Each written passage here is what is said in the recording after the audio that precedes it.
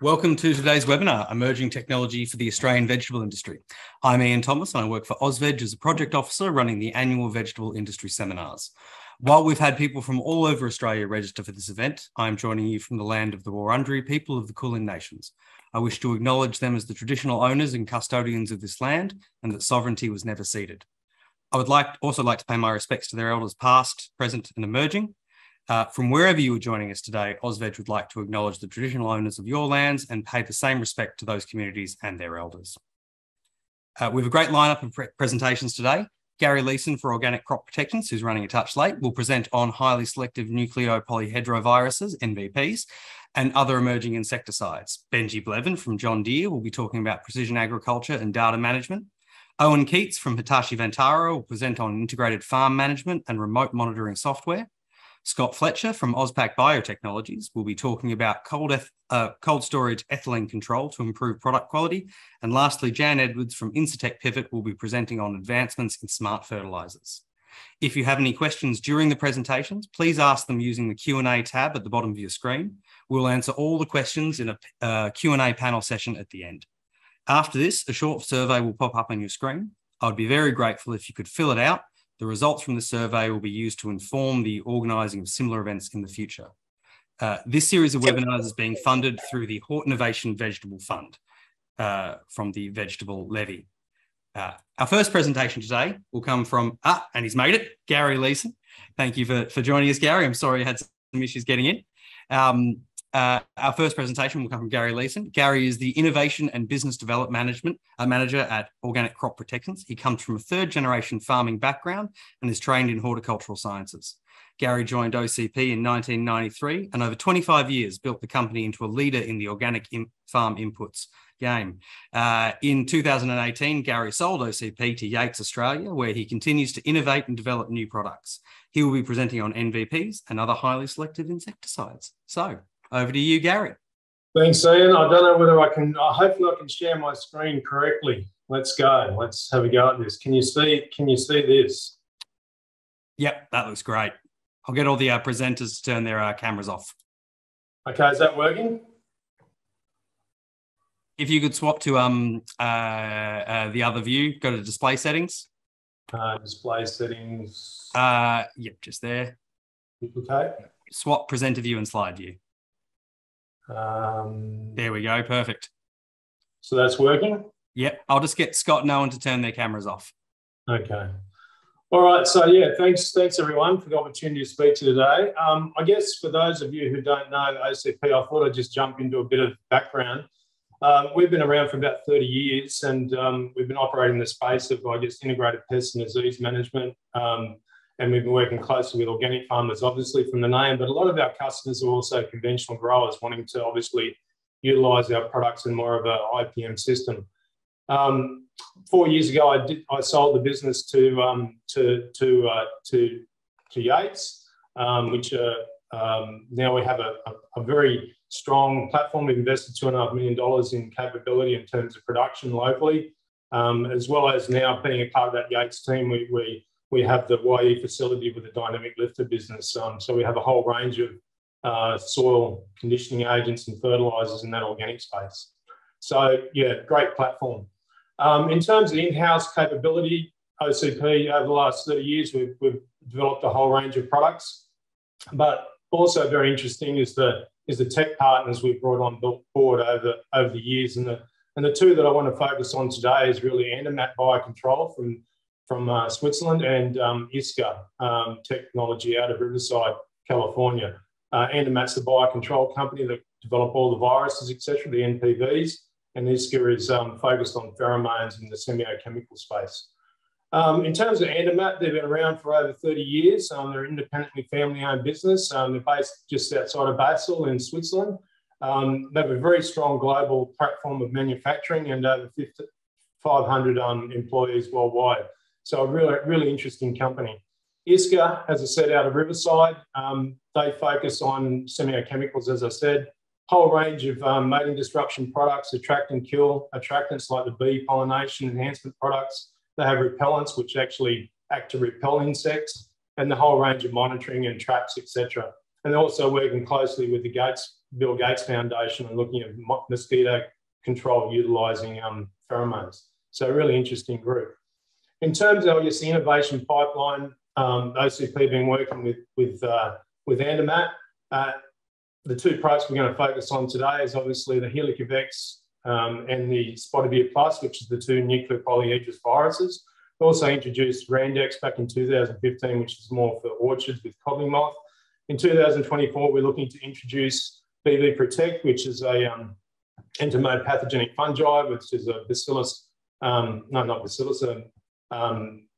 Bavaria bassiana. And 2025, we're looking at Nomia Protect, which is quite effective against, which is another entomopathogenic fungi, Metarhizium riley, for the control of fall armyworm, diamondback moth, and Heliosis. So I guess just want to jump in a bit on the baculovirus side of things, just a bit of a refresh for some, and some people mightn't really know these products, but baculoviruses are produced from basically mass rearing the pests that you want to control, and then you infect them with the virus that you want to use. Then you harvest the virus, and it's formulated and stabilized into a product, and then quality controlled and bottled off. In terms of one of those very important steps in manufacturing viruses or producing viruses is the QA, and the Swiss, being the Swiss, they really spend a lot of time and effort in making sure that their products are the highest possible quality by running these viruses through actual insects every time they produce a batch. So you guaranteed the viral counts and the quality of the viral nature of the product is maintained. In terms of mode of action, just like when you're producing the product, the virus is sprayed out onto the crop, the caterpillars ingest it, it's dissolved and moves into the gut. The polyhedron occlusion bodies then dissolve and the virons are released, which then move into the cells of the insect. And over time, they interact with the DNA and basically disrupt the skin of the insect, and then it just the skin melts away and the virus escapes, and then it reinfects in the environment. So that reinfection process is really interesting. You can get what's called just the horizontal effect, where we're just targeting the virus, where it's passing the virus on from one larvae generation to the next.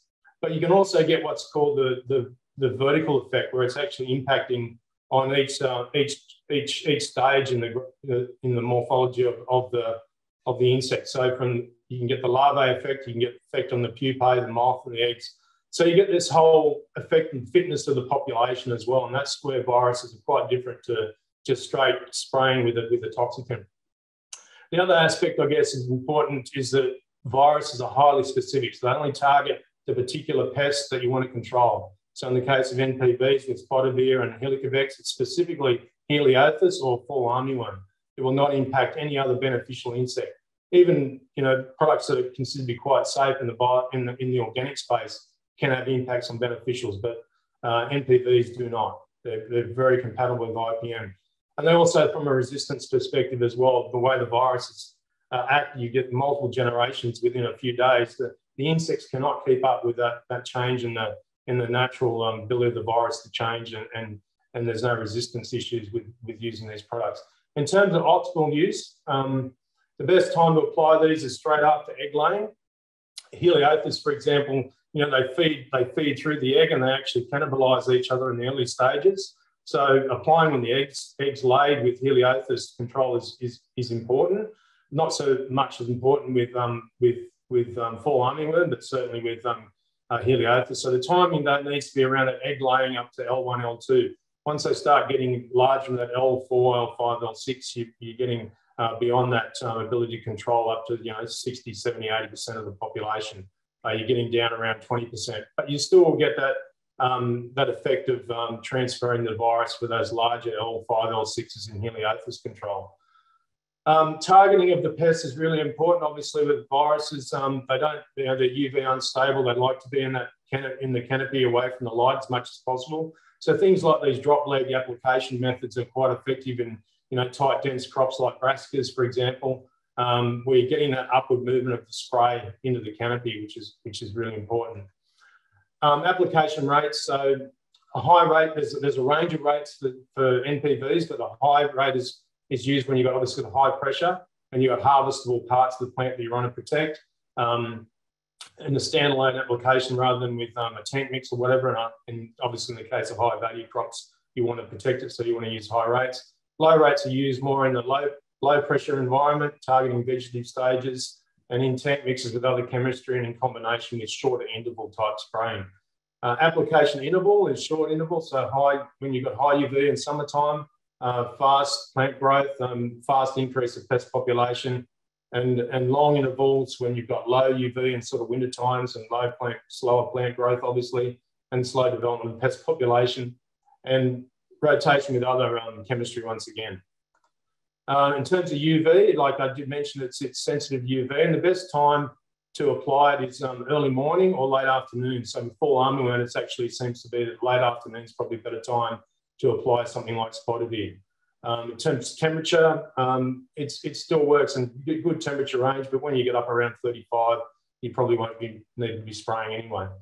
Rain fast is very rain fast, like viruses. The polyhedron inclusion bodies they really stick to waxy surfaces. So in the case of our product, the way it's formulated, you do not need to use an additive, a sticker or a spreader. It's very effective and very rain fast with them now. In terms of storage, that's one of, I guess, the points we need to really consider is that it needs to be stored. It's a biological product, so it needs to be stored in the fridge. It can be up to 2 years at 5 degrees or lower, and it lasts for about a month at around about 25 degrees. Compatibility-wise, has a reasonable pH range of 5 to 8 in tank mixes, but and it's highly compatible. And certainly the viruses, they're completely compatible with each other. So mixing Helicobacter with Spotavir Plus, you can do that, no problem at all. But always don't tank mix with copper, because copper's a very strong biocide and it does impact on viruses. So as a summary, baculoviruses can be transmitted in subsequent generations into other larvae in the field. So it's about population management. Baculoviruses act specifically, they are fully compatible with beneficial insects and no resistance issues, so excellent IPM tool. Baculoviruses are a resistance management tool as a standalone or as a tank mix. So it weakens the population to make them more susceptible to other chemistry as well. So, really great tool to use with other chemistry. And baculoviruses are safe for the environment and users, and a really great way to protect the insect biodiversity. Just quickly moving on to the ISCA innovation pipeline. As I said, we've been working with them now for probably about 8 to 10 years. We've introduced all their range of traps, a really interesting range of innovative traps, etc. You see a little net one there. That's quite a good fall armyworm trap that we've been developing. And the whole range of lures are really good quality lures. So from a monitoring perspective, great company to be working with. We introduced the Splat mating disruption product, and we're working on others at the moment. It was the first one for light brown apple moth. In 2018, we also launched the Apis bloom pollination enhancer, which is quite an effective product and also of interest to veggie growers. That are certainly melons, for example, where we're interested in improving pollination outcomes. Animed, which is a fruit fly, it's a really interesting product. It's first to have both a med fly attractant as well as the Queensland fruit fly attractant. And we're finding it's lasting up to twice as long as the standard baits that are used for fruit fly control. So it's really interesting. Actra FAW, this is a moth attractant, which we're working on as well. You can see there the way that it's applied. It's just applied every 30 metres with the toxicant incorporated into the attractant, and that controls the moths. And finally, just on the Splattergator side of things, we've developed a machine that can actually put splat material out, the Apis bloom and other mating disruption products very quickly, up to 10 hectares per hour. And you can still buy the canisters, the cork and gun sort of method, but really effective way to get it out. I'll just quickly show you the Splattergator machine. So yeah, that basically puts the Apis bloom out into tree crops, but it can be modified to put it out into vegetable crops as well. So yeah, so that's the OCP range in the semiochemical and biological space. Thanks for your time. Thank you so much, Gary. It was a fascinating presentation. Our second presenter today is Benji Blevin. Benji is the Precision Ag Manager for Australia and New Zealand for John Deere, and is responsible for bringing new technologies and products into the Australian market. In this role, he also identifies local trends and opportunities for Australian agricultural industries. He'll be presenting on precision agriculture and data management. Take it away, Benji. Thanks, Ian. Can you hear me okay? Perfect. And screen's showing up? Absolutely. Perfect. Thank you. Good afternoon, everyone. My name is Benji Blevin. I'm the Precision Ag Manager for John Deere, Australia and New Zealand. And thanks for the opportunity to present to you all today. A quick background on myself before I get started. I was born and raised on a tobacco farm in Zimbabwe and have been around farming for most of my life. Immigrated to Australia in 2003 and studied mechanical engineering before joining John Deere, and have been with them for 7 years and involved in the precision ag space in Western Australia, Queensland, and Northern New South Wales as well. So today, just wanted to talk a bit about what technology is available on farm currently, where we're headed into the future, and a few steps on how you can get started with some of the technology that's available today. So beginning with where we are right now, how does that physical and digital world intersect on farm today? How are we using technologies to do more with less, and how can it provide value on farm? So to start with, this diagram provides a bit of a conceptual or visualization of how equipment interacts with yourselves and farmers, and how information is transferred. So machines, as they pass through the field, are collecting equipment data and agronomics data. So things like fuel usage, engine speed, and also agronomics. So if you've got things like a rate controller installed on a sprayer, it'd be collecting things like as applied maps, as applied rates, and collecting that and presenting it visually in a farm management platform. So our platform is called the John Deere Operations Center. Data gets collected, it's placed into the cloud, and the Operations Center is where you interact with that information, both the equipment data and the agronomic side. There's also the ability to send information back down to machinery. So whether that be what guidance lines you're using, what flags or hazards you have in the field that operators need to be aware of, or sending complete work plans or recommendations from agronomists on what needs to be carried out and what rates need to be applied. And then on the top right-hand side there, you can see connected advisors and software. So allowing and providing the controls and mechanisms for growers to be able to download, export data, share it with who they need to. So that could be an agronomist, it could be a financial advisor, providing the mechanisms to do that. And it can also be a third-party platform if you prefer not to use the Operations Center platform and you have another one that's more suited to your production system, or something that you used historically. It's very easy to port that data to where it needs to go.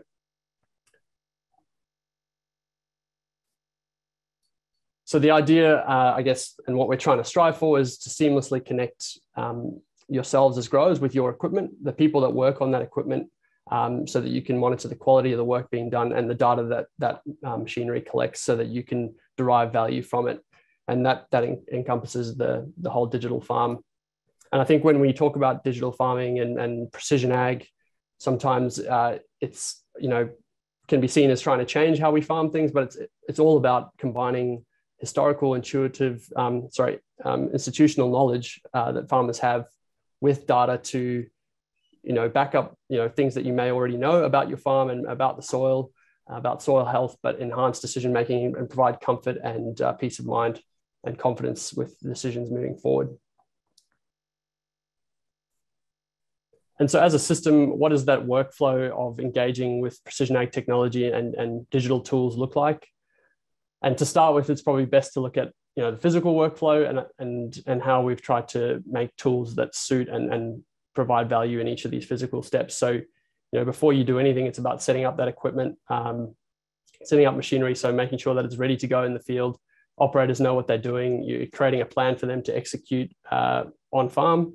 And whilst they're doing that work, you're monitoring it, whether that be driving around in a ute or getting on the phone to make sure that the job's being done correctly, right place, right rate, right time, and then coming back at the end and analyzing the work that's been completed and understanding how you can improve moving forward. And in a digital space, it's not too dissimilar. Digital setup looks like, what are my paddock boundaries or my block boundaries? What guidance lines am I using to travel through the fields? What rates and products am I going to be applying, so that you don't have to manually record those things? It's planning jobs digitally and deploying them so that everyone has visibility at the same time to see where the progress is and when we need to plan to move forward and move on to the next thing. Monitoring becomes remote, understanding exactly where a machine is and positioned within the field and getting real-time information about what rates and what speeds someone might be doing in the field. So what is that indicator that is key to the quality of the work that is being completed, and monitoring that remotely so that you can take action before the whole job is completed and you have to make that, you've made that mistake through a whole field, for example. And then it's reviewing, on the analysis side, you've collected a whole bunch of information that could be as basic as machine data, but it could also be spray records and even yield if you're using a yield monitor in a root crop, for example, and identifying what variability you have in the field and trying to move towards a variable rate program, for example. So that digital workflow is really enabled through some core foundational technologies that have become embedded in a lot of our equipment over time. So on the left-hand side is a display, an interface in the cab of the tractor to allow you to visualize where that machine is and the work that you're doing and setting up in the field. A GPS receiver collecting, where you are and mapping that in the paddock. JD-Link connectivity, so that's a picture of a modem, which allows your machine to be connected to the operations center platform, or for another provider, it would be something else, but connected to the cloud so that data can seamlessly flow between them. And then the platform itself. So those kind of 4 foundational technologies are what enable that workflow and for that system to really work well. What I wanted to focus a little bit in on today specifically is around connectivity and the operations center platform, and some of the really easy steps you can take around what connectivity enables you to see and how it can improve or enhance how you monitor your farm and operate it. So this is I guess a visualization of the app itself. The first video here is setting up and planning. Here we're selecting fields that we're going to be working on. We're selecting the crop type in this example that we're going to be planting, what rates we'll be planting at. And you can do that for individual fields or across the whole farm. You can also select a product to apply at the same time and what rates you'd be applying that product at. That can also be done at the individual field level. And then you can define what guidance lines you'll be using. And you can also select which would be the priority and deselect any that you don't want operators using, so that you're making sure you're on the right run lines. You can define equipment and operator, and you can also send custom work notes and instructions for those operators that will be working. You can send that wirelessly to the machine, and the work then can be completed, and everyone is on the same page about what needs to be done. From a monitoring perspective, with connectivity on equipment today, you can now start to see things like how many acres you've completed of the total field, size. And then there's also analytics to allow you to predict how many minutes it'll take for that field to finish based on the current speed and productivity. And just recently released, and you'll have to excuse the broadacre example, but the same, I guess, indicators will be relevant for veggie growers as well, where connected equipment will start to show you exactly what productivity and speed they're traveling at. If they are idle, it'll start to count up that how many minutes they've been idle for. And those machine positions in field are being updated every 5 seconds. So you're starting to get quite close to near real-time updates of position within the field and progress. In the platform as well, some of the things that you can utilize on the platform on the web version, and you can see here is a machine during the course of a day where it's traveled and where it's worked. And then on the left-hand side, the utilization of that machine through the day of working versus idle versus transport and the hours of operation. All of that can be exported into an Excel spreadsheet if that's where you do your analysis for things like fuel usage. Some of the other categories you can look at, you can expand a date range right beyond a month, 2 months, 6 months to understand what that utilization looked like over a longer period of time. And you can also look at alerts and trouble codes that the machine has fired over time, and you can filter those for, whether it's critical alerts or just medium or low priority. And then finally, maintenance. So you can schedule maintenance plans for equipment, and based on the hours as they tick over, it'll tell you when that service is due. And it can also give you information about what steps are required. So for example, on this 500 engine hours service, what steps are required at that service interval and what parts would be needed to be ordered to conduct that service interval. And the other neat tool that you can use if you've got a larger fleet, you can start to do some equipment performance benchmarking and compare, things like working, transport, and idle time. So how efficient are operators being on different pieces of equipment that may be performing the same task? And is there an opportunity to drive efficiency across the whole operation? You can also look at things like average engine load factor, speeds, engine speeds across different operations on the farm to really understand and dial in the operation as a whole. So looking slightly further forward, what's shaping the future? And I think we see 5 key technologies being sensors, data, connectivity, AI, and robotics. And sensors are becoming more and more advanced, and they're collecting more information. That connectivity is obviously foundational to allow that information to transfer to a cloud-based system where AI and machine learning can implement a decision and put that on farm. So we have sort of 3 pillars at John Deere to allow us to build smarter equipment and enable better decisions. So they are, managing plant, moving down to managing every plant using those sensors and technology, simplifying farm management by providing the right information anywhere, anytime. And that was kind of some of that information I was showing on the app there, where we want to bring up what's critical to that job quality. Is it speed? Is it rate? Is it productivity that you want to see as a machine is performing a task? And then harnessing the power of data and analytics. But I suppose in the hort, viticulture, tree crop, hay and forage segment specifically, one of our key nearer term focuses is on connecting all small ag equipment with JD Link to enable farmers to utilize some of these digital tools that I just went through a little bit earlier, and really start to get engaged with digital farming and precision ag. So, and what I mean by connectivity technology coming to smaller machines, it's our traditional 4, 5, and 6 series tractors. And broadacre equipment sort of had this connectivity built in from the factory since 2011, and we'll be starting to bring that to some of our smaller tractors and enabling that experience across our whole fleet.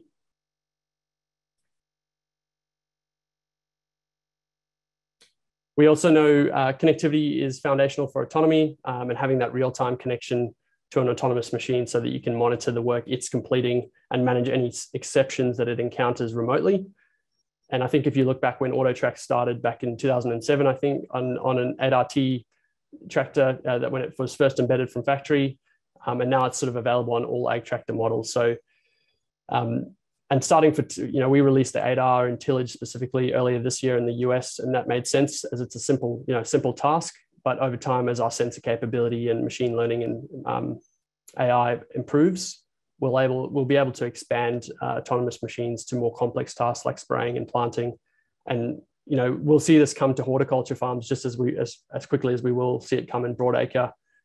So yeah, we've made a commitment around an autonomous platform or autonomous tractor by 2026. So when we think about the grand scheme, it's not far away at all, and it's about just getting ready to utilize that technology when it arrives. So one of the key things about it is how you'll interact and manage that machine when it comes and it's autonomous. It'll be through a digital platform, through an app on your phone, like I just showed before. And that's, for us, that's Operations Center Mobile. And this is a bit of a mock-up of what that would look like. You're able to dial into an autonomous tractor, see the video feed from the work it's completing, monitor the quality of the work it's doing. And when it does encounter an exception, it's about providing a decision point for it to either proceed through a wet patch or drive around an obstacle, for example. So moving away from not just the monitoring aspect, but an execution in the field with a piece of machinery. So getting started, a few just points I'd say to get started with: set up your digital farm, things like boundaries, guidance lines, collecting information. Those boundaries are really, really critical for capturing info in the right place and data in the right place, but also guiding machines through the field. Implement connectivity and infrastructure on your equipment, and new machines, as I said, over time will come with that. And leverage existing technology on farm that you have, and start to document data and gather insights. And for those that want to, Operation Center is a free platform, so get engaged, download it, see if you've got some tools there that will be beneficial for your operation. It's just operationcenter.deere.com. You'll have to spell center with the US spelling, so apologies for that. And there is a QR code there if you'd like to scan it to take you straight to that website. But that's it from me. Thanks, Ian. Thank you so much, Benji. As a fascinating suite of tools you guys are developing there. And it looks like they're pretty close to getting deployable on farm for some of that more intricate operation stuff. Our next presentation today is going to be from Owen Keats. He'll be filling in for Dallas Gibb, who is advertised to be presenting. Who is unable to make today's webinar. Owen is the Associate Vice President of IoT, OT, and Industry Cloud Practice at Hitachi Vantara. Owen has been with the company for 7.5 years and heads up the Smart Ag division globally. He's currently completing a PhD in digital solutions for agriculture and will be presenting on integrated farm management and remote monitoring software, which he is currently developing. Over to you, Owen. Thanks very much, Ian. Let's get this up on the screen. And great presentation, Benji. I think it's a nice segue into this section as well. It's all very, very connected. One quick slide on Hitachi. It's obviously we're part of the big global corporate, but the important part is the company invests in co-creation and R&D, 3.4 billion in 2020, and that's been the normal trend, and really embrace the innovation. Gartner have put us at the top of the magic quadrant in terms of the IoT platforms for the last 3 years. And we also are very invested in the UN Sustainability Development Goals, where we've managed to even get one of our projects that I'll be talking about showcased last year at COP26.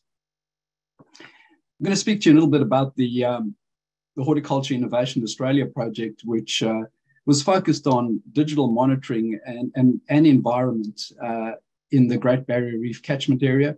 We had several partners involved right across the spectrum, the peak bodies, and the project was predominantly sponsored by the Australian Government and National Land Care Program. Key partners included Applied Horticulture Research. With the farms that are involved are bananas up, Bartlefria bananas up in Innisfail, vegetables, Ostchili in Bundaberg. We've also got avocados out of Bundaberg and a commercial nursery, Golden Grove, in Torbanlea. We've been running the project the last 3 years, and we've got a couple of years to go as we're now in a sort of adoption phase. The technology is fully deployed and has been so for the last year. What in the early days, what the big request was for a single platform to sort of combine the many platforms that growers were having to access on a daily basis. And that is something that we really focus on, being able to integrate data and even share data with the platform of choice. So we've just been talking about the John Deere Operations Center. You can just as well share the integrated data with such a platform, or pull data from such a platform in order to get the value of the complete suite of data for advanced analytics. And it's some of that advanced analytics that I'll be sharing with you that we've developed with each one of these producers in the course of the last couple of years. The overall horticulture control tower now has 6 modules, There's the production module, which obviously looks at water quality and planning aspects. One of the key requests as well was to automate best management practice compliance. And we've done that wherever it was possible to sensorize the data and ingest that data straight into a fresh care report, for example. We've also extended out into the track and trace space on request from the producers, and have been tracking some of the devices, just like you've seen in the John Deere example, which has really provided a very significant productivity improvement, as I'll share with you later.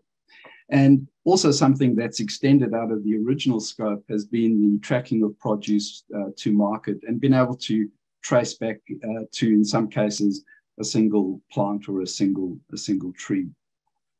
Environmental management was one of the core objectives, and we've installed appropriate environmental sensors, including an inline nitrate sensor in one of the farms, which is able to constantly monitor nitrates leaching into the water systems, and that has had a very profound impact on management practices, and been able to ensure that there's all nitrate is actually consumed in the root zone. And the confidence across these producers has now improved to the point, and grown, and to the point where the request is now for us to close the loop. So we started with descriptive analytics, we moved on to some prediction, and in the latest wave of development, we are now going to prescription, which has been able to provide information, signal data straight to fertigation systems, for example, which significantly helps overall productivity. Some of the benefits that have been documented to date on the irrigation management side, there's been significant improvements. The data is all available on a large touchscreen TV in each one of these properties. The personnel, team members involved with irrigation interact with it on a very, very regular basis. And the whole management of water has really improved quite significantly. And with that, of course, fertilization and fertigation. The ability to actually guide assets as well as team members to the right place at the right time through the tracking of activities has also led to a significant productivity benefit, especially in times of high demand around harvesting. The tracking and tracing has produced some good insights, and the ability to have that full provenance now through to the distribution centers is of obvious benefit. And a key one has been the ability to automate wherever possible the compliance reporting, because it was an area of concern raised by the producers that there was a lot of time taken to compile the respective reports. In the protective cropping side, you have the ability to even have more sensors just because of the confined nature of the space. And we've done a lot of innovation in that space, even to the point of measuring leachate out of individual plant pots, and being able to provide feedback into the irrigation and fertigation systems. And I'll show just in the following slide, water quality is of fundamental importance to make sure the optimum quality of water and then later fertigation is applied. But also when it comes to leachate, to ensure that all environmental parameters are being properly monitored and adjusted as required. Similar to what you saw on the John Deere example, all the information is brought together on a geospatial representation, which is fully customized. There's all widgets that the individual producers can select or deselect as they require. And the geospatial representation just means that the insights can be assessed very, very quickly, and the appropriate action taken in as quickly as possible. The important message around the water usage and water monitoring is, once again, this is not a dashboard. This is an advanced analytical solution where you've got a combination of soil moisture sensor data in each zone within a particular paddock, combined with the weather station. Each one of the properties has a weather station, combined with weather forecast. All that data is brought together with the appropriate inputs around these requirements for the specific crop. And a recommendation is given as to when irrigation or fertigation should occur. And that's a very powerful process. There's also a deeper level of science that is applied. The EC is measured together with the soil moisture. In some of the properties, soil moisture is measured at 5 different depths, as well as EC.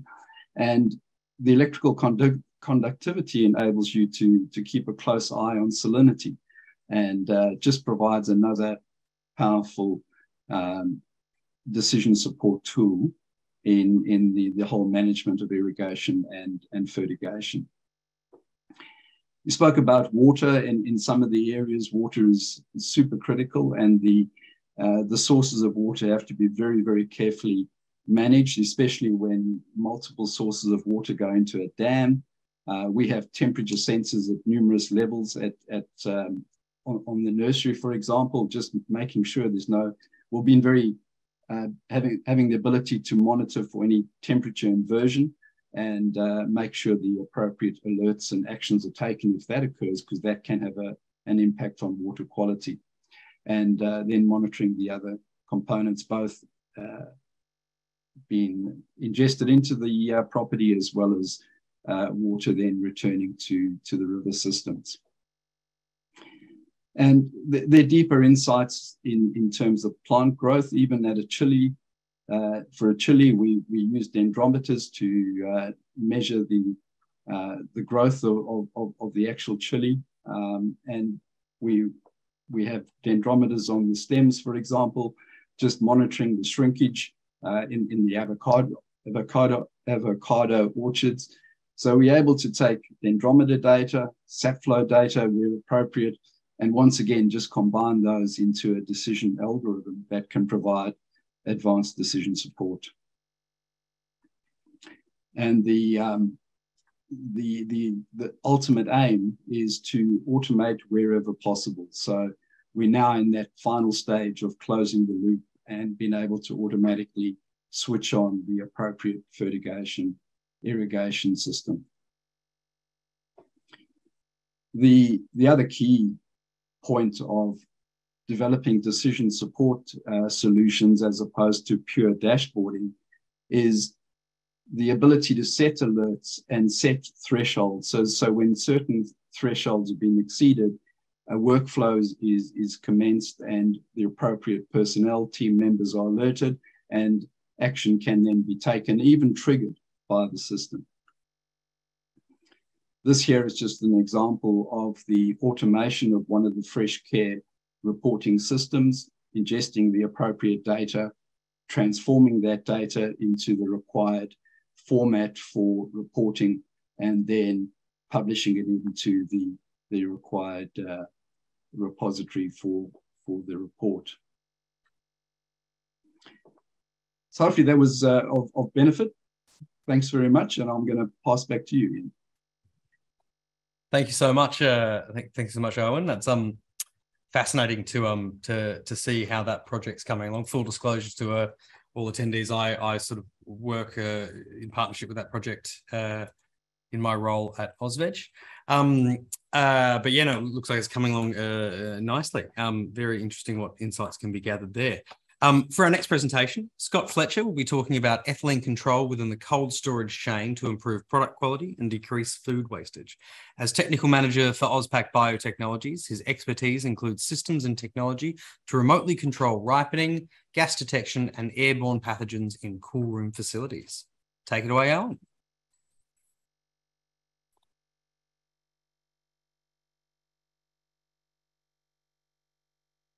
You're on mute, sorry, Scott. And I did say take it away, Owen. I meant to say take it away, Scott. That's okay. It's unmuted now. You can hear me? Loud and clear. Okay, very good. All right, thank you, Ian, for this opportunity to be able to present with AUSVEG. Very kind of you to offer, and the panelists and presenters that you've got are just incredible. I feel like somewhat of a minnow amongst their company. But I would like to be able to, I guess, introduce today and just talk briefly about a product called Bioturbo, which comes to the market. Functionality-wise, it's really there to extend shelf life of post-harvest produce in the cold chain. It's presented by a company called Incitec, who manufacture Bioturbo in the US. And primary objectives are it extends the shelf life of post-harvest fresh fruit and vegetables, reduce wastage and improve sustainability, and create a cleaner air environment for produce and staff who work in the facilities. The target actions of the product are to minimise the incidence of airborne pathogens and also ethylene gas cross-contamination in delicate post-harvest areas that house both fruit and vegetables. Essentially, wastage reduction is the primary goal of this type of a product. And the benefits are there for growers, transporters, distributors, processors, retailers, and then right through, obviously, essentially at the end for the user, and that being the consumers. The reasons for development of this technology initially, cool storage, it's a very well-refined space, and across decades, the best possible results are achieved with delicate balance of temperature, time, and humidity control. While each unique line of produce has an ideal setting to hold it, sometimes it can be practically difficult to accommodate this in every facility. And as such, sometimes we end up with maybe 30 lines of produce spread across 2 cool rooms of separate temperatures.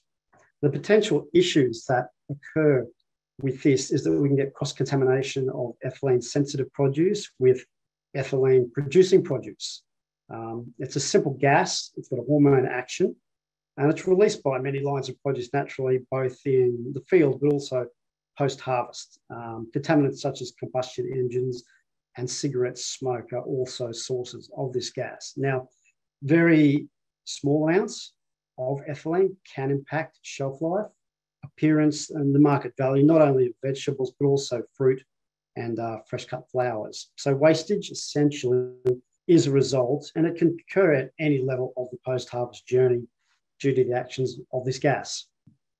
Now, if fresh produce has lost its main viability by the time it reaches that consumer level, then we're getting wastage at the home. And that's basically, for example, say, perhaps you may purchase broccoli from a position and it may last 1 day beautifully in the fridge. Other times it may last 4 days. So a little bit further prior to its arrival at the household, there may have been an issue with ethylene contamination completely from an unrelated line of produce. The national annual losses of produce are consistently well documented. Now, ethylene can be difficult and it's very expensive to measure accurately at lower levels. It's obviously odorless and it's invisible. And for these reasons, it can be often overlooked throughout processes. There have been detailed ethylene samplings conducted across 700 sites previously in the Australian cool chain, way back in the year 2000, and studies involving Australian researchers with respect to the impact of these low levels on the shelf life of common produce lines can be easily accessed for review. Essentially, though, very low levels can impact shelf life significantly. So post-harvest ethylene exposure, some of the issues that you might commonly see: flowering, loss of colour, or in broccoli, russet spotting on lettuce, bitterness occurring in carrots, asparagus, softening and pitting in capsicum and zucchini, leaf yellowing, browning, wilting, and dropping of flower petals, obviously in fresh flowers. This can also occur in brassicas, and premature ripening, softening, and rot, particularly in tropical fruits. Second issue that I just want to touch on is that of airborne pathogens in cold chain.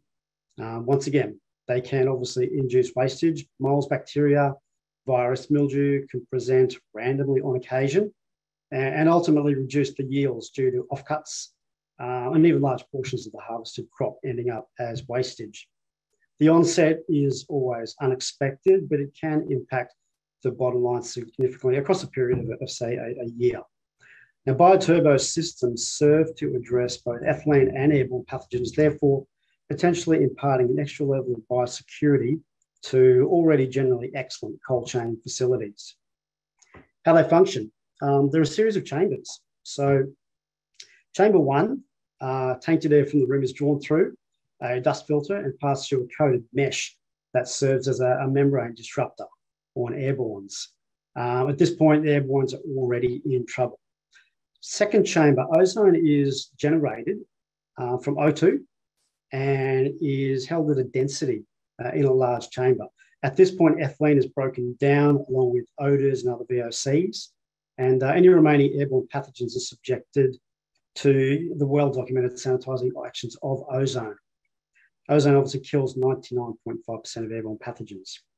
The third chamber that the roux air passes through contains a catalyst, and this converts any residual ozone back into O2, so essentially returning clean air back into the cool room facility. Small diagram here exploded, just showing you the travels of the air. It's taken from external to the device through a dust and a debris filter, through the small cell disruptor plate. And then there's some beautifully crafted glass metal ozone generator plates, which receive current. They disrupt oxygen, producing ozone. And then there's around a 20 to 30 second travel time through the ozone chamber for the room air coming back out through the catalyst before it's returned into the air. And that catalyst point, once again, is your O3 being broken down so that O2 is returning back into the room. Plenty of studies historically have been performed with this type of thing, and some of them are very harsh, just taking reasonably poor quality produce, doing side-by-side trials with and without the bioturbo units, just to determine how much of a capacity it really does have to inhibit the spread of airborne pathogens across produce. And that's just a small example where it was done in Kenya with avocados. Essentially, you end up with improved air quality also for your staff. The systems circulate room air 24/7 every day of the year. It's safe for staff to go about their work and obviously cleaner and fresher smelling air. Traditionally, ozone's been a little difficult because it's not the type of thing you want to just go flooding into open spaces where you've got staff working, and in concentrations, it can be harsh on plastics and metals, etc. This type of system is completely different. At no point does any ozone actually enter the room that it's hosting its function in. Now, there's a number of different capacity sizes. Small units, they're Bioturbo 100, so up to 100 cubic meters. This may be used in research laboratories or very small rooms. There's actually one being used in a cannabis processing and drying facility at the moment. BT 300, BT 1000, so increasing the size of the cool room spaces they can handle. And then the very large units, the BT 6000s, or multiples of that. So it's scalable for quite enormous facilities. And currently in Singapore, there's a 100,000 cubic meter mixed produce cool room being completed. Just some illustrations there of the units themselves. They're from very small, around about 70 centimetres in length for the Bioturbo 100, moving up to your big, large Bioturbo 6000. You're at around about 2.4 metres in length for this particular unit. So where can they be implemented? Situations such as grower cool rooms, long storage cool rooms, imported produce cool rooms, which is one of the reasons it initially came about, dealing with imported produce in Malaysia and places like that. Mixed produce distribution cool rooms where you get a number of different lines being housed together, market produce rooms, processing and packing facilities, cool transport vehicles. There is a 12-volt version available which can go into cool trucks and also potentially containers. Product research labs where you're working with, say, grafting facilities where you want your air as clean as possible, or where you may be researching on storage factors, and it's an ideal to have a control area where you've got minimal to no ethylene interrupting results. And then also wine barrel rooms, which can be often quite nasty in terms of the proliferation of mold that occurs in those rooms. Here's an image of a BT6000 just in position. Now, they're generally placed high in the room, attached to the ceiling via a template, and they just require standard power. So they're quite easy to fit to existing older cool rooms or new facilities. International usage, they're across 40 countries.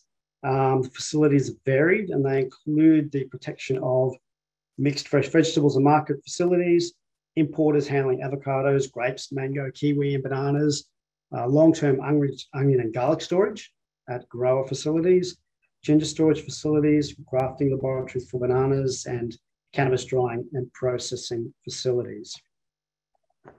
So look, just to wrap up, the bioturbo systems, primary goal is extending storage life, improves the lifespan and quality of stored produce by cleaning storage atmosphere of airborne pathogens, prevents premature ripening, minimizing rot, dealing with ethylene.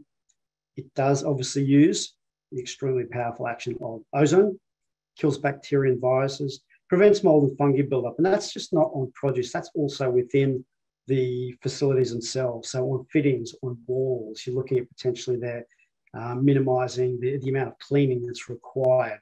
So it's not so laborious. Thank you so much.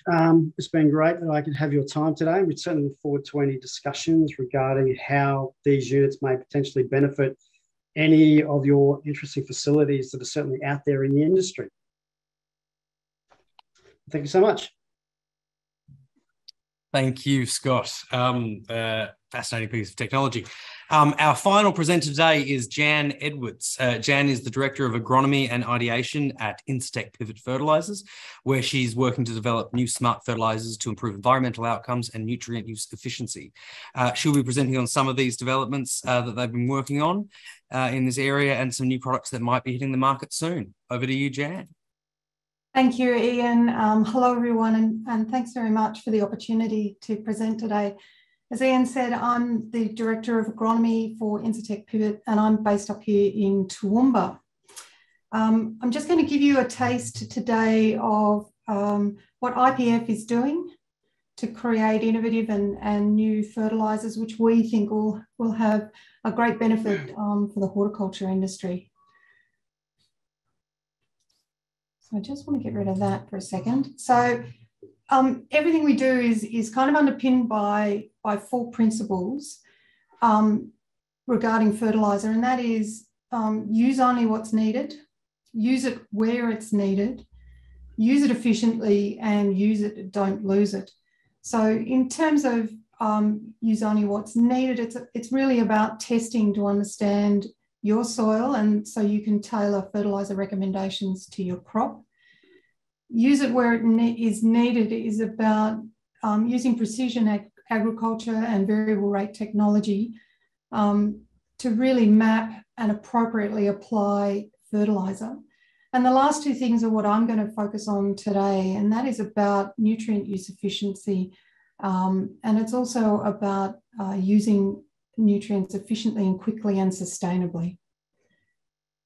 So at IPF, we consider innovating really is our responsibility. And we're looking at ways to keep the industry ahead of the trends that we know are coming, particularly around sustainable environment. And those trends around improving soil health, reducing greenhouse gases, and reducing waste. So with this in mind, we have invested in Australian biofertilisers to introduce a new, more sustainable class of fertilisers, which are organomineral fertilisers. So essentially, we're taking an organic waste material, and through a patented technology, we're combining that with mineral fertilisers and a carbon source to produce, to combine it all to produce a uniform granule. And that granule is able to then be incorporated into your farming enterprise, your fertiliser programs, with no requirement for capital outlay on your part. So it behaves exactly the same way as a fertiliser granule would, a traditional fertiliser granule would. The advantages of this process is what you end up with is a semi-recycled fertilizer product, and one that is pathogen-free and low odor. And that just means that you've then got a product that you can use in a single pass. And that is an immense benefit for your farming enterprises.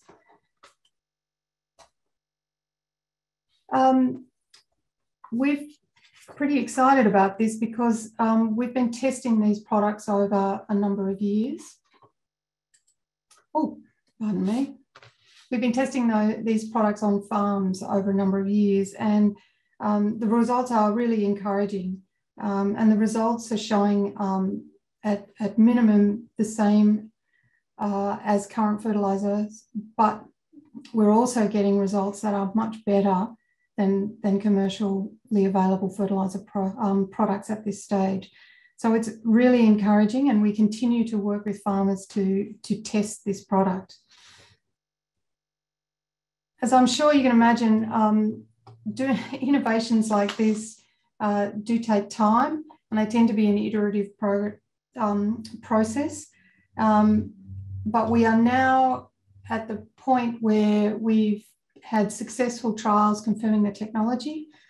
We now have a pilot plant in operation, and that pilot plant is able to produce product, which we've been trialling and which we've been able to get onto farm. We're looking to get a full-scale commercial production ready in about 2025. We're hoping for earlier than that, but that's sort of the current time frame, and then a ramp up of production in 2027.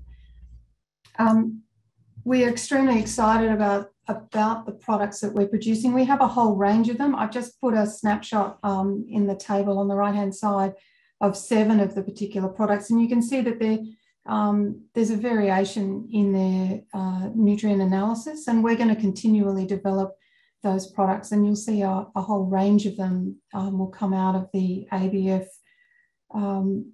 process. I've put a link to the website there if you want to keep up to date with what's happening, by all means. And if you want to be considered as an earlier adopter of this technology, please feel free to visit the website, and there's an inquiry form there that you can register your interest. The other thing I just thought I'd touch on is enhanced efficiency fertilizers.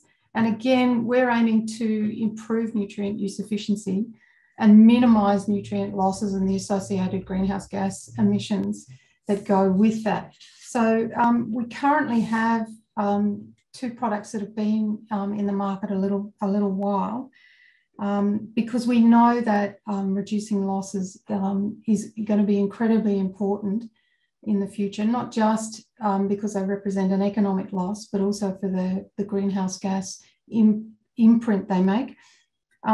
So we have two products in the market already that are aimed at reducing volatilization and denitrification, two of the major losses that we find in nitrogen fertilizers.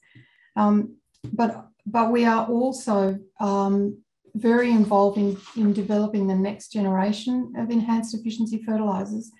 And we are part of the Australian Research Hub for Smart Fertilizers, which is a $15 million investment between the federal government, Melbourne University, La Trobe University, Elders, and IPF. And really that investment is about generating the next lot of enhanced efficiency fertilizers. So that's about using material science to create engineered coatings to enable controlled release of nutrients. It's about generating new compounds that are going to inhibit uregase and ammonia. And those compounds are aimed at having improved stability and better handling and less variable performance than the current range. And also really doing some quite innovative research into how the soil plant microbiome is influencing root physiology and the signals that sends for nitrogen acquisition. So that is some really interesting science that we hope will generate the next round of EEFs. I couldn't go past them without mentioning green ammonia. So I won't spend a lot of time on this, but just to say that really, if we want to cut emissions and get towards net zero, then green ammonia really is the step change we're going to need. So Incitec Pivot Fertilisers is partnering our expertise with Fortescue Future Industries to produce green ammonia at our Gibson Island facility here in Brisbane. And so really we're again at a pilot and feasibility stage. We're building a small pilot plant at the moment and undertaking the technical and market feasibility. Look, initially we think that it'll be quite an expensive product, but like all of these green technologies, we can see that the price of this sort of technology will come down over time. But this is really where the step change in fertilisers will be. And with that, seeing I think you need some time for questions, I might leave it there. But thank you again very much for allowing us to present. Thank you very much, Jan. A really fascinating series of research and product development steps you're going through there. Look, we are running a smidge over, but I really wanted to include Jan's presentation in today's as well. So I think that's okay. And thank you for those who have hung around. We've still got very good retention rates. So if all the presenters who are still here, Benji's had to nip off, I'm afraid. He's got another meeting to get to. If everyone who's still here could turn their cameras back on. They haven't really had too many questions come through during the presentations. I think probably because people like me were too busy taking notes. One question from an anonymous attendee was whether Animed was organic certified. Gary, you've answered that it's going through the cert process at the moment and it's 1 to 2 months away. We haven't really had any others. So for those who are still there, if you'd like to throw a question up now, otherwise we can probably wrap it up where we are. I'd like to extend my big thanks to everyone presenting today. A poll will appear on your screen in a moment, and we'd really love it if we could get some feedback on that, because it'll help us plan topics for the future. We're hoping to run more of these more regularly. Thank you for putting that up, Greta. And it'd be a great help if you could fill that out. But while you are, I've just sort of got a bit more of a general question for the group in terms of where you see smart farming technology, advancements in more environmentally friendly technology moving within the private sector. What do you need from growers? What sort of engagement do you need from growers to help you better produce the products that you want to produce that are going to be more tailored to their needs? Maybe just stick your hand up or turn your mic on and just make it a bit of a free-for-all if anybody has any opinions on that. Yeah, Ian, I mean, obviously, we're developing the technology to solve farmer problems. So we like to work very closely with farmers and get their direct feedback on the product, on where it might be suitable, where it's not, so that we can tailor what we're doing. So we welcome all feedback and engagement. And obviously with products like ours, we need to conduct field trials at a reasonable commercial scale. So we're always looking for enthusiastic collaborators. We have had a question just quickly for you, Jan. When are you expecting green ammonia production to commence? That one I don't know. It's a little way off. We're only at the feasibility stage at the moment, so not for the next little while anyway. Not at commercial scale anyway. Gary, Justin Capadonna has asked, can entomopathogen agents transmitted across adult insects be transmitted across adult insects, or is it just the immature stages? It's all stages, yeah. So in the case of entomopathogenic fungi, yeah, it's across all life stages. With the NPVs, with the nucleopolyhedroviruses, it's more in the L1, L2 they're infected, but with Helicobacter, it will affect those larger instars, and that's where you get that epizootic effect of they actually climb to the top of the plant, and it's like they become like zombies that want to go to the light, and that's the virus sort of trying to replicate itself. It needs to get to the top of the crop, so then that spreads the virus further. It's really interesting actually with how it impacts the Helicobacter in particular with that process. Cool. Scott, you turned yourself off mute. Did you have an answer to the initial question in terms of industry engagement and developing smarter and greener technologies? Yeah, I guess with respect to the technology that I presented, any sort of engagement that comes through the research interest part of the industry is always going to be helpful. And that's a sector that we would always be happy to chat to directly. So if anything is sort of stimulated or directed through that area, it would be brilliant to do that. But also then just hearing, I guess, the collection of issues that growers and also, I guess, your big distributors get at their levels that may be accommodated by this technology. Thank you. Just a comment from me, sorry, and I'm really interested, Scott, in its application in protected cropping. Sure, yeah. Cool room situation, but pulling pathogens out of the actual protected crop is an interesting concept. And I guess ethylene also plays a role in flower production. So, its utilisation in that space in protected cropping would be really interesting. Yeah, so look, what I can say in that area is it would be absolutely fledgling in terms of bringing it into that environment, but the interest is certainly there, and there's certainly a lot of talk throughout various forum internet circles regarding ethylene in protected cropping. Now, we've just finished 16 weeks of trial, which is ending tomorrow, actually, literally, in a cannabis growing facility here in Queensland. So they approached us a little while ago, and we facilitated the use of 2 of the units for 2 separate purposes.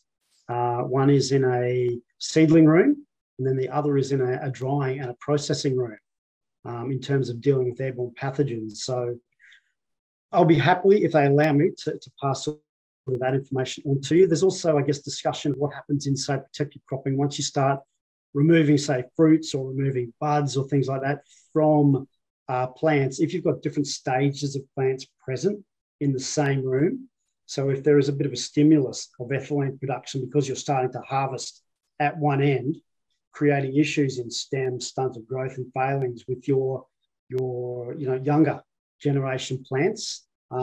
And I think there's a world of research that can be done there with this technology. Owen, you had something to say? Oh yeah, just picking up on the comment about the whole ag tech space and digital transformation. Look, it's all about the producer, and certainly the Horticulture Innovation Project was a terrific example of spending a lot of time listening and giving the producers the opportunity, even when it comes to the user interface design, to let us know, what is required, and to show and then listen and come back and improve. So absolutely, the producers are part of it, and it's not a onerous engagement. I think all of us in the tech space are fully cognizant of time pressures, and just whatever time we can get, certainly the ag tech industry is listening. And do you have most of the products, whether they've been given, are on the market now or been given a timeline to market? Do you have any concept of a timeline to market for the Control Tower platform yet? We're now at the stage, together with Horticulture Innovation Australia, of commercialising, going into that commercial phase, looking at what it'll take to take it beyond the space where we're currently operating. So it's pretty imminent. Fantastic. All right. Look, just one more quick question we can do for Gary, which is, what are the risks of those bioviruses to potentially escape the target pest and impact beneficial insects? Yeah, look, in the case of the Bavaria bassiana, yeah, that's potentially a challenge, but they are quite selective also in that they're that particular strain's been selected to have least impact on beneficials. So yes, it is less selective than the NPVs, the viruses, but still quite soft on the key beneficials. Fantastic. Well, look, given that we're starting to lose people and no more questions are coming in, although we've still got 50 people who you've held their attention, fantastic turnout today to everybody who came. It was probably a testament to the draw power of your particular industry statuses.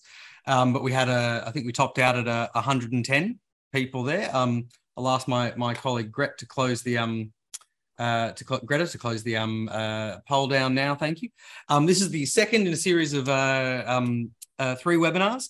The next one will be held on the 24th of November, and we'll be looking at focus on analysing changes in markets, cost of inputs, and climate over the last 12 months, and look at what forecasting tools exist currently to help prepare you for the coming year.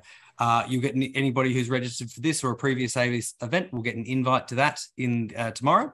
And I thank you all for joining us. And I especially thank the 5 of you and Benji for your time today. It's been absolutely fantastic. As soon as we close the webinar, you'll all get kicked out. So I won't get a chance to say goodbye afterwards, but I'll probably send you an email or give you a call. Thank you so much. Thanks, Ian. Cheers.